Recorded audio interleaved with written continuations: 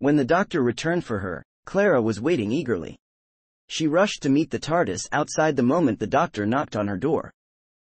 When the doctor asked her where she wanted to go, she was stuck at first.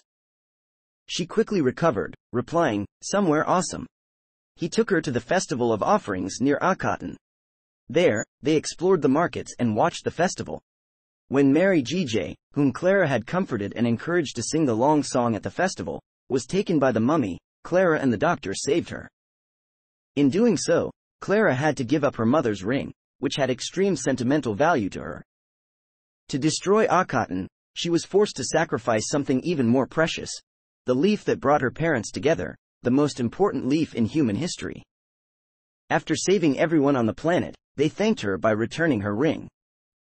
After the trip, the doctor dropped her back off at her house in London, which she remarked looked different.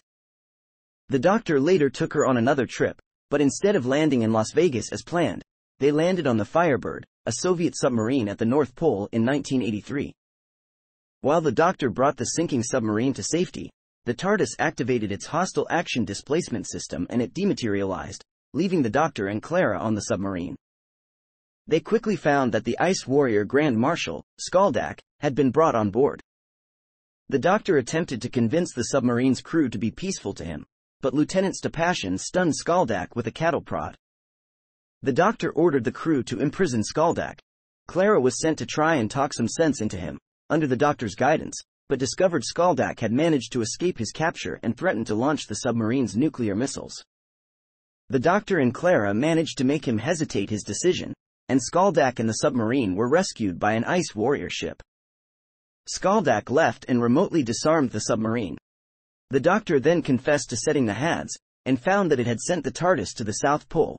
He had to ask the submarine captain for a lift, much to Clara's amusement. At some point, Clara went to Baghdad in 1930 with the doctor, where she met and befriended Amy Johnson.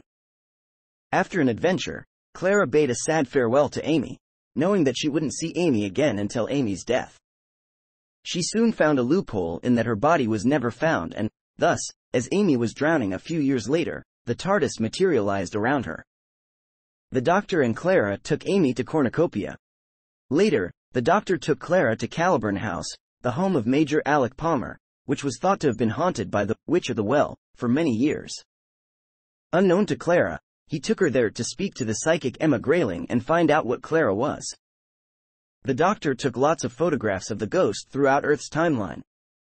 The doctor used his photographs to explain that the ghost was, in fact, a time traveler from the future called Hila Takorian, who was trapped in a pocket universe and being chased by the Crooked Man. The doctor used a crystal from Metabellus III to make Emma open up the portal to the pocket universe. Whilst there, he saved Hila but got trapped himself. Clara argued with the TARDIS voice interface when the TARDIS would not let her in, Clara wanting to use the TARDIS to save the doctor while the TARDIS was concerned for its own safety. Later, after revealing that Hila was a distant relative of Alec and Emma, the doctor realized that the Crooked Man in the pocket universe was trying to get to another creature in the house, so he and Clara went back to pick it up. While the doctor was out, the TARDIS demonstrated her antagonism toward Clara by deleting her bedroom and creating a holographic leopard while she was in the bathroom. It also created multiple versions of Clara simply to annoy her. After this, he and Clara made an arrangement. He would pick her up every Wednesday and they would have adventures, but unlike his previous companions, she wouldn't travel aboard the TARDIS on a permanent basis as she had responsibilities on Earth of being a nanny.